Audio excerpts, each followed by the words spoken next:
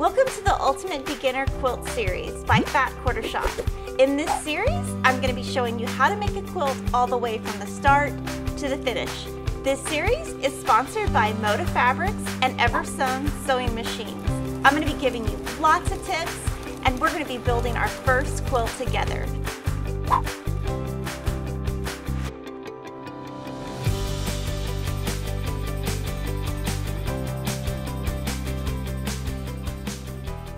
In this video of the Ultimate Beginner Quilt Series, Gina Tell of Thread Graffiti is going to show you how you can do straight line quilting to quilt your quilt on your home machine. Welcome back. Okay, we had so much fun doing the basting. Now it's time to talk about straight line quilting. What we have here is our quilt and a couple of supplies that we're going to use: our tape, some bobbin genies, and I'll tell you more about those later, the super slider, some gloves, the clips for the quilt, and the walking foot. Okay, so now we're getting ready to have some fun. It's time to sew. What we're going to do first is we're going to talk about the machine a little bit and talk about some of the things that I recommend before you actually dive into the quilt that you've just prepared. So I suggest that you do some testing on your quilt first, and you're going to need to change your foot out and do some other things so that you're prepared. This machine that we're using today is an Eversewn Sparrow QE. It's a quilter's edition, and we are using that today because it is intended for quilting. It's got a larger throat space, and it also has some additional lighting underneath. Okay, so what we're going to do first is we're going to change the foot. And when I say foot, I mean down here. So this is a walking foot. I'm going to use that for straight line quilting. However, you don't have to use a walking foot. In order to do that for this machine, all machines are slightly different, so you might want to check your manual. But for this particular machine, we want to remove the standard foot that's on there. And then we're going to add, okay, so we're going to add the walking foot, and there's two components. We just want to get the screw in there. And I usually just finger press, or fingers tighten it rather, because it is a little bit awkward. And once you get it in there, then you can use your screwdriver, because you want to make sure that it is very tight. You do not want the foot to be loose. Okay, we got it in there. All right, so now we have our walking foot on, and you do not have to use the walking foot. You can just use your regular foot that comes with your machine. We are going to use two different colored threads, and that's easier so that you can check your tension, because you can see the differences on both sides.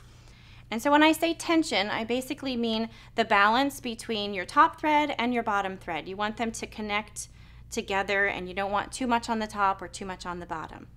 And so that's the reason why we're going to do some testing in the beginning, is to make sure that that tension looks good before you start on your machine. So now we've stitched out a couple of examples of some tension. This is good balanced tension over here on the right, and these on the other side over here are not quite so balanced. And you can turn it over and you can see that we can see the dark color on the other side, and we don't want that. So we want to be able to just balance it like this. Okay, and the Fat Quarter Shop made this awesome diagram, and this is very helpful. I have used a diagram like this for many years, and when you get frustrated with tension, you want to be able to look at something. And so this explains tension in a way that you can understand the balance tension. If your top tension is too tight, that means you want to lower the thread tension dial. And your thread tension on your machine is going to be different. All machines are slightly different, but you want to start in the middle of your dial and move to the right or to the left. This also shows this not being correct, where your top tension is too loose. We want to increase the thread tension dial. So that's just kind of a diagram showing you that.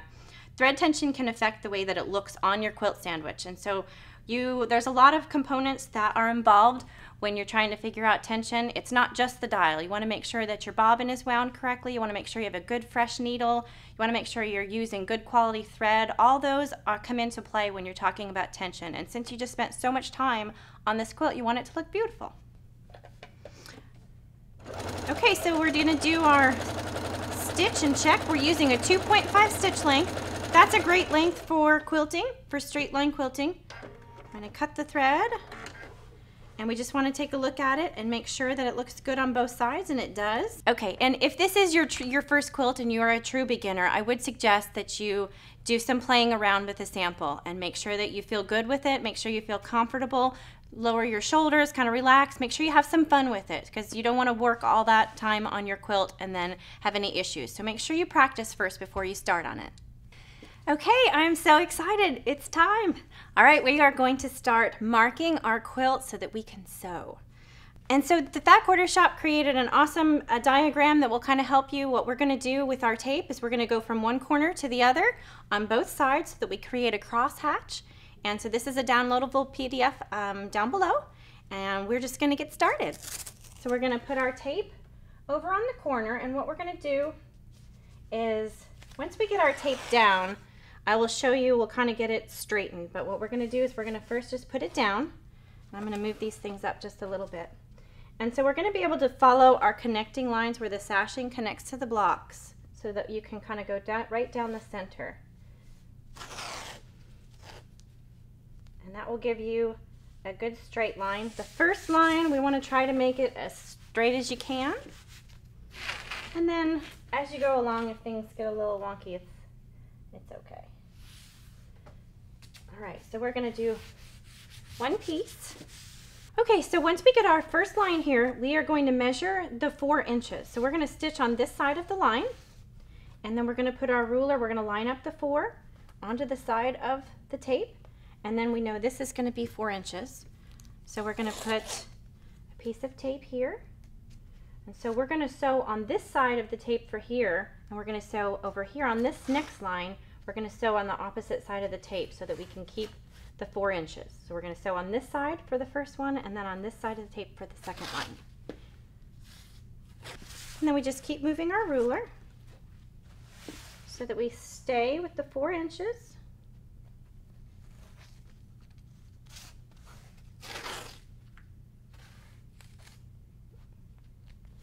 All right. Move it down just a little more. Make sure that your end is okay.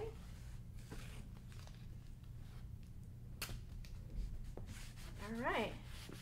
And this tape is really great because it sticks really well just for a couple of minutes, and then when you're ready to take it off, it comes right off. You can also use these as you continue on, or you can use more tape, but sometimes I do reuse them. Okay, so we have our machine in place and we are going to get sewing here. So I have some quilt clips. They're really great for when you have a large quilt. This one's not as big, so it's not as necessary, but it does kind of help keep the bulk of your quilt rolled up, and that part's going to go in here, so it does kind of keep it from moving around. I'm just going to use 2. And then I also use the machine gloves, and I cut the thumb and the first finger, index finger, off. Because I like to be able to have my finger and my thumb, so if I have some trouble and I need to rethread my needle, or I need to, pop onto social media or whatever. That way you've got your 2 fingers, and that helps to be able to just use your fingers, and that still doesn't take away from the fact that you use these gloves so that you have some, just so that it keeps the, just the traction, I guess, just so that your hands don't slide around as much.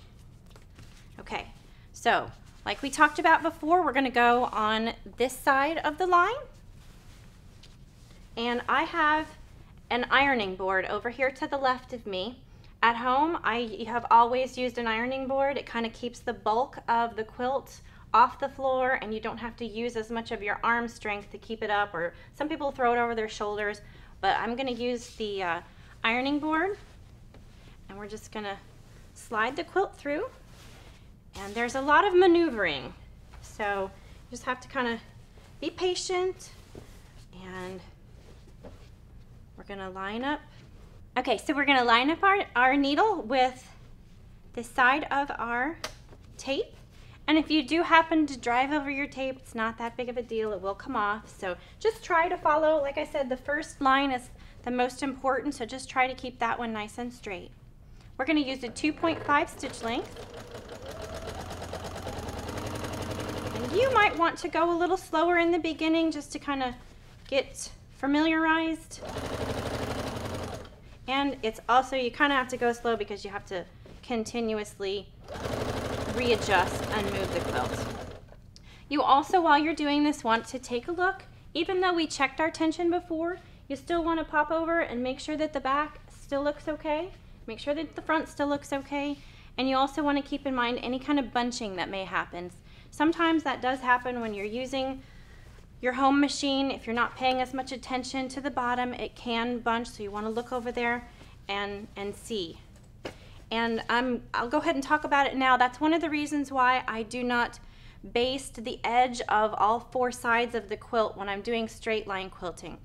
Sometimes as we're doing our blocks, they may become a little bit wonky and not totally square. It happens to all of us. And so when that happens and you put all those blocks together, sometimes there's a little bit of puffiness and there's some excess fabric since it doesn't lay entirely flat. And then when you're pushing this, it tends to kind of push your edges. And if you've already put a basting stitch on the edge, then it can kind of push that and you can create a little pucker for yourself. So when I do straight line quilting, I don't usually do any kind of basting around the edge. For free motion I do, but not for a straight line. But you can do whatever you feel makes you feel more comfortable.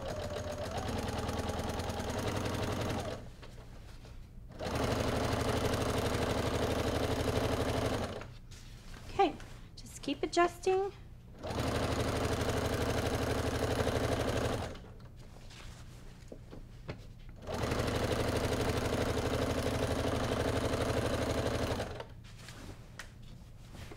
And the farther out, this first row tends to be the most difficult because you have the most bulk on both sides. As you move over to one side, it becomes a lot easier because there's not as much fabric to hold.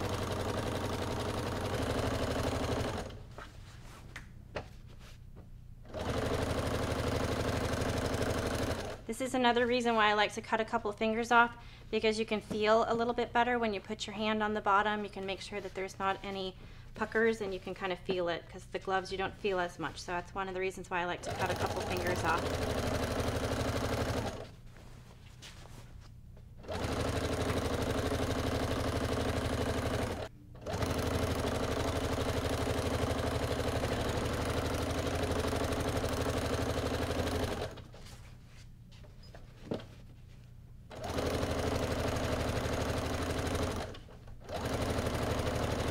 And I do try, even though my tape is not exactly on the point there, I do try to stay with the point just because that is, and my tape may not have been perfect.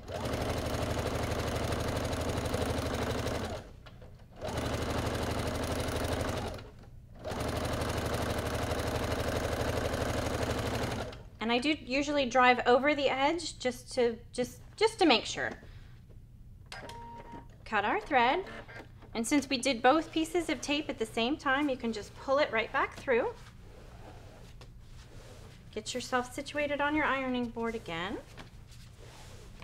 And if you remember, we're going to stitch on this side of the tape this time because that is our 4 inches.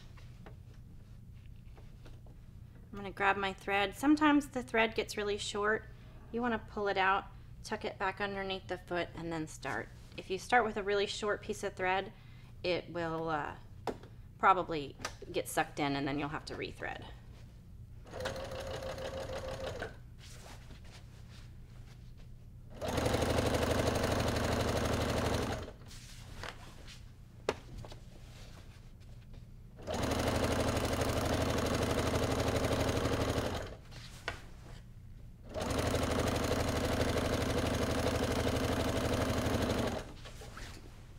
Okay, just keep adjusting.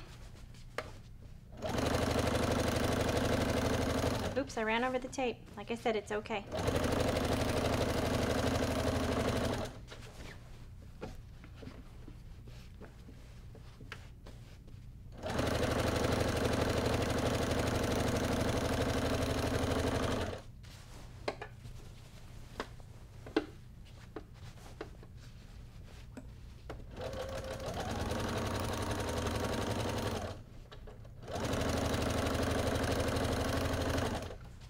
And as you get a little more familiar, you can go a little faster, and as you get to the edge, you can also go a little faster.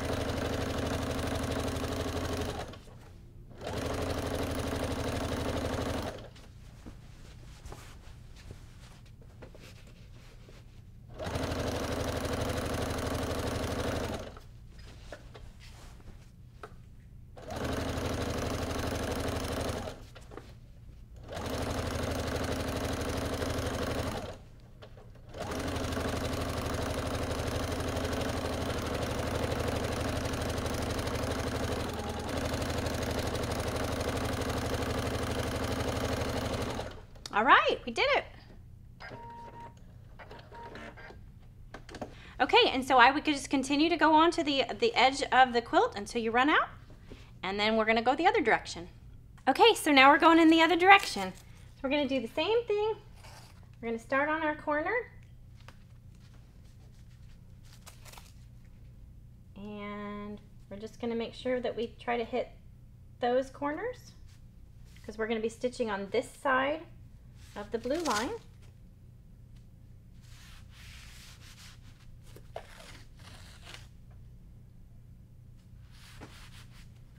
And I'm gonna adjust.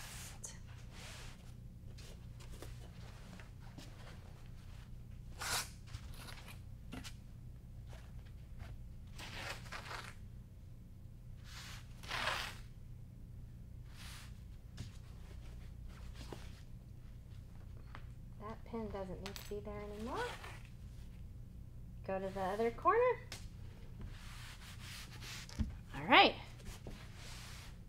Now we're ready to go back and do our other line. Okay, so we're gonna line up, same thing that we did on the other side. And we're gonna line it up. And we're gonna stitch on the opposite side of the tape for this row.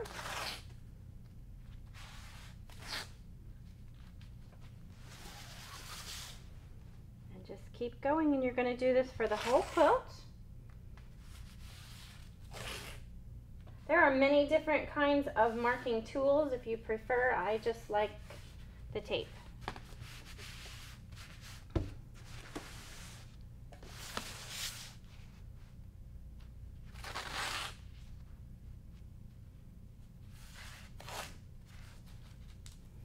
And if you have the space or you're doing it on the floor and you want to go ahead and continue with your tape all the way across and then go to the machine, you can certainly do that. And if you would like to use marking tools, there's many different kinds on the market. You certainly can. I like to use tape, but there are lots of them out there. Okay, so we are going to go the other direction now. Same rules apply. We're just going to follow the blue tape.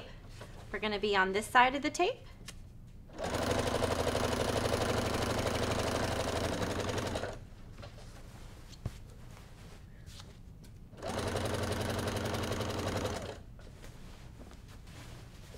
All right, I need to get it adjusted.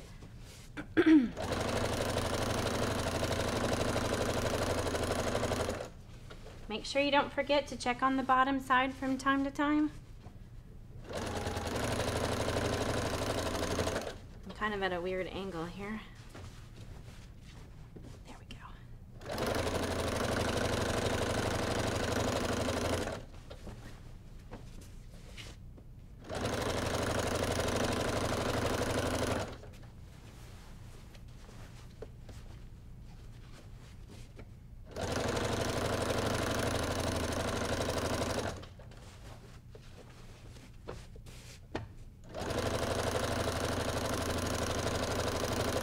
So we are going 4 inches between lines.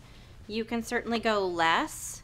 You can even use the space on your foot. I just recently did one that I just went the distance right here. So you did a stitch and then you just follow the left side of your foot again if you want them really close together. So there's lots of options as far as straight line. You can make them far apart, close together, whatever you like.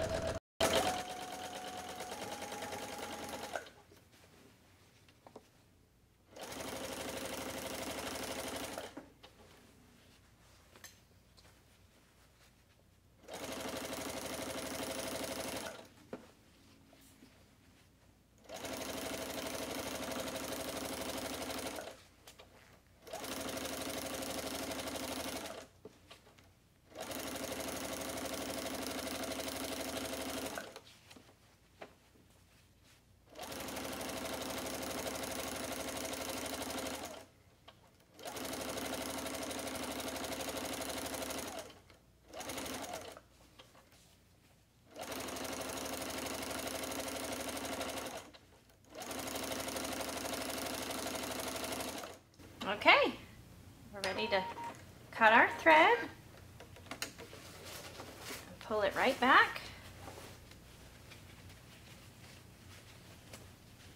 take that guy off.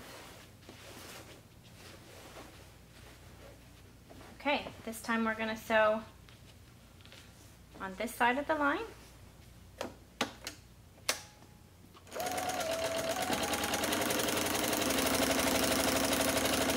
I guess I also want to say that, so we're doing 4 inches right now, and let's say you get the whole thing done and then you wish that you would have done only 2 inches. And you can do that. You can just put some more tape in between each row and go right back through the whole thing again. So if you decide after you're finished you want it a little tighter, you can do that at any time.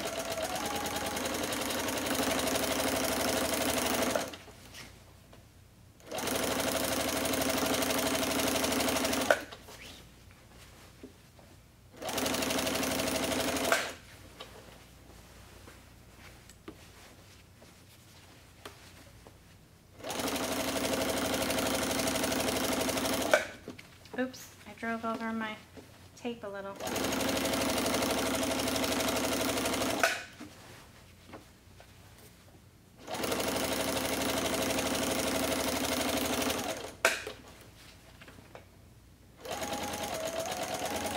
I'm gonna adjust my foot.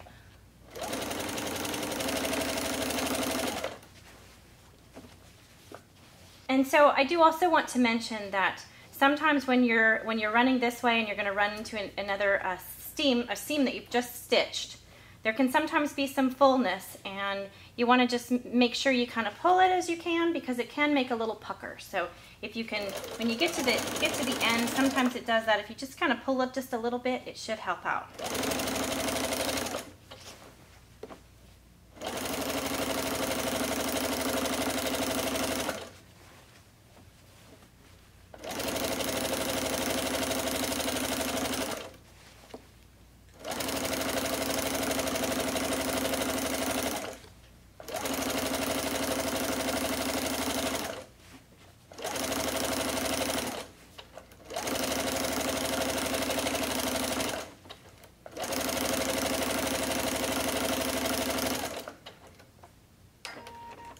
Okay, so I'm going to keep going and I'll see you when I'm finished.